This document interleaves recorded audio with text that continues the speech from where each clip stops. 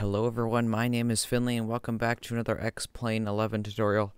Today we are in the wonderful freeware Gulfstream 4 SP sitting on the ramp at Signature East at Van Nuys.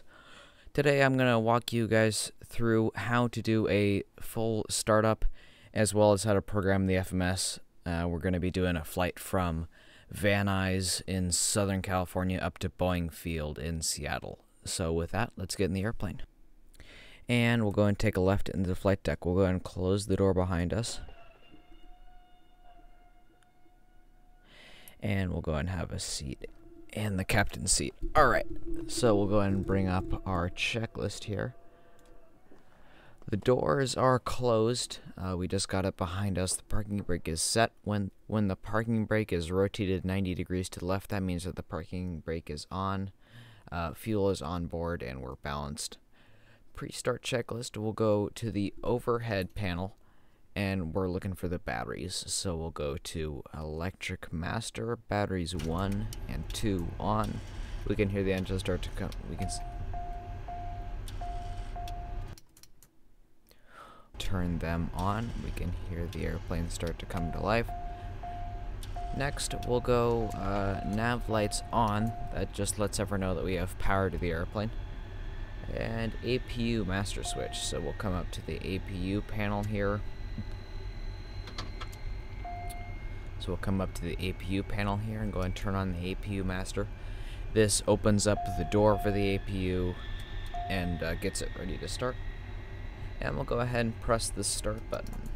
We can see our EGT exhaust gas temperature start to climb and our engine RPM rotations per minute start to climb, and once that gets to 100% and stabilized, we'll go and turn on the avionics. There's 100% RPM. We can see we have a good green light. We'll come down here and go to aux power. We'll go and turn that on, and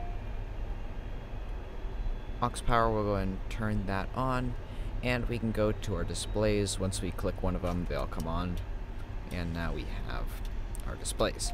Now, me personally, I don't like having all of the waypoints and everything up, so what I like to do is just come over here. All I want is my weather and TCAS on, so that way the screen is more clear and it's just my waypoints. So, displays and radios are on. FMS, we'll go ahead and get taken care of this now. The FMS, for a lot of people, is super complex, and it's like, okay, I don't want to do this, I'll just fly visually. But the FMS, especially with the default airplane, is really not that bad. So, first of all, we're going to go ahead and first of all, we'll go ahead and click status. We can see we have the current AIRAC, and we'll go to flight plan. So we're starting off at Van Nuys KVNY, and we're going to Boeing Field, which is KBFI. Alright, we'll leave the flight number blank, but we'll go ahead and get to our legs. So I have already got a flight plan that I use SkyVector, and I'll show you guys how to use that. I've already got a flight plan in, and now we'll go ahead and get started here. So, we're not going to bother with flight number, so we'll go straight to the departures and arrivals page. We'll go ahead and depart Van Nuys. Departing off of runway 16 right, and we're doing the Walker 4 departure, and you just go up and down with these buttons here. Castro transition, and we'll go and execute that. Now we can see our legs, Perry, Vector, and then the Castro transition. So we'll go back to flight plan, and we can see we're doing 2 Walker via the Walker 4 departure, and then the transition Walker 4 Castro to Castro. Now, from Castro, we're going to the Mustang VOR, which is FMG, and we'll put that on the right side. With all FMCs, on the right is the waypoint, on the left is the airway, and in this case, since we're just going direct from Castro to Mustang, and there's no airway in between, we just have direct. So, from Mustang, we pick up the Juliet 5 airway, which we'll put on the left, and then you can see there's discon. So discon stands for discontinuity, because the airplane knows we're going from Mustang to Juliet 5. Juliet 5 is an airway, and airways are basically like highways in the sky. So it knows that we want to get on the highway, but it has no idea what exit we want to take. And in this case, we want to get off at Lakeview, which is LKV. We'll go ahead and put that in the discontinuity and execute it, and there we can see there's no more discontinuity. Now, from Lakeview, we're getting on a different airway. We're getting on Juliet 67.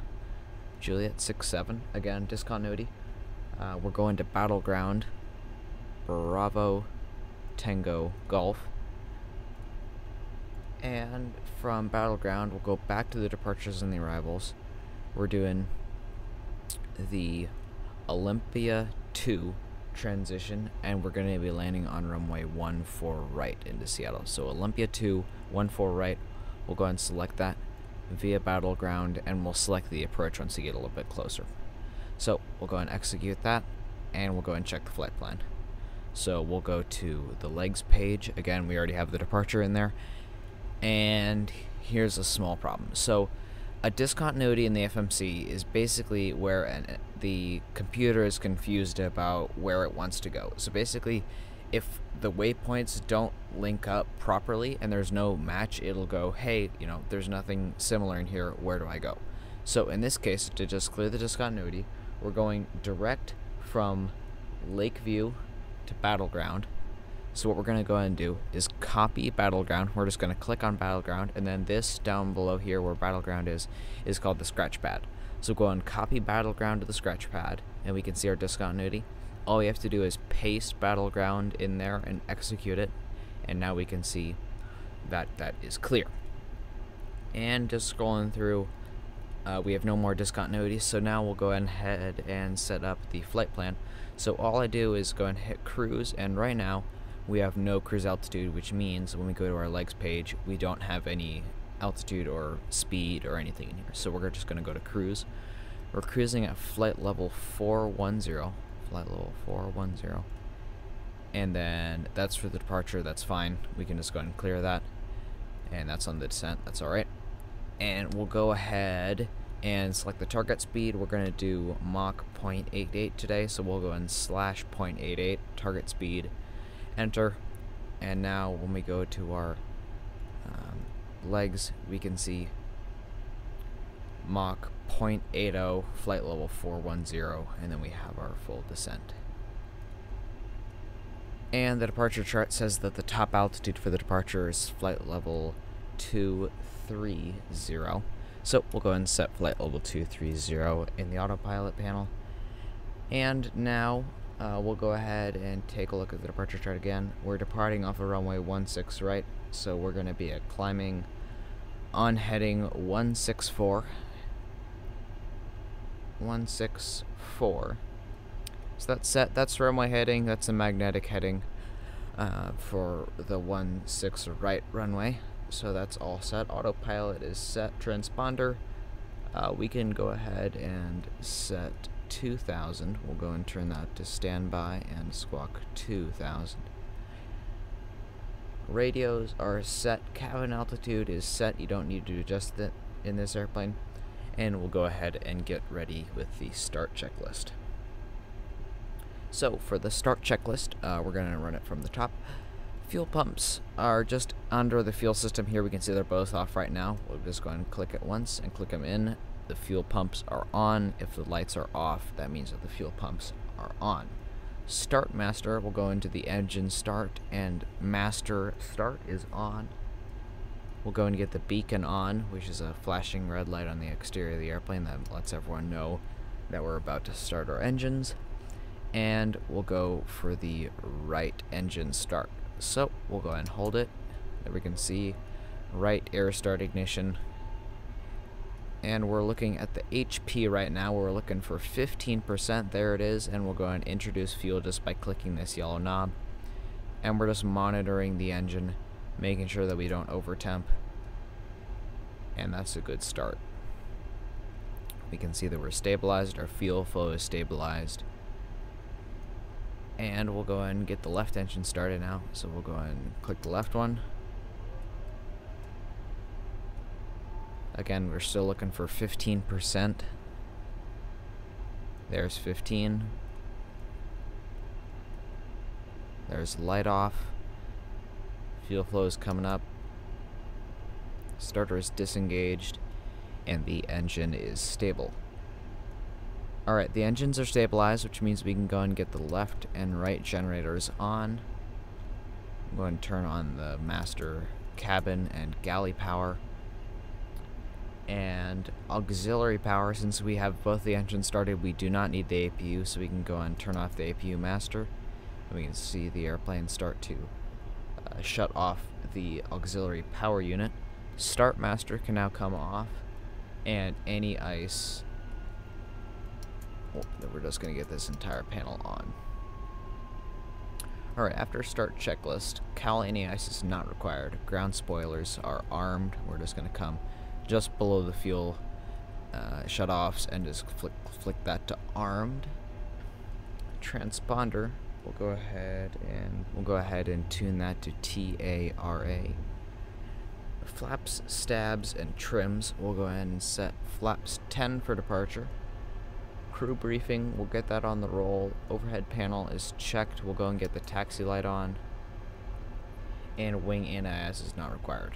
Alright, I'll see you guys at the runway. And we're back in the cockpit, lined up on runway 16 right, and we'll go ahead and get started on the before takeoff checklist.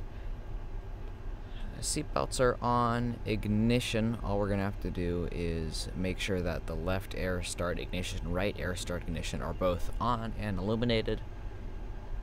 Strobe lights are on. Transponder is already on. We got that before we started taxiing. Ground spoilers are checked and landing lights can come on. Alright, the before takeoff checklist has been completed. We're all set to go. Hope you learned something. If you have any questions, please don't hesitate to leave me a comment down below. I look forward to see you guys in the next one. Thanks for watching, and have a great day.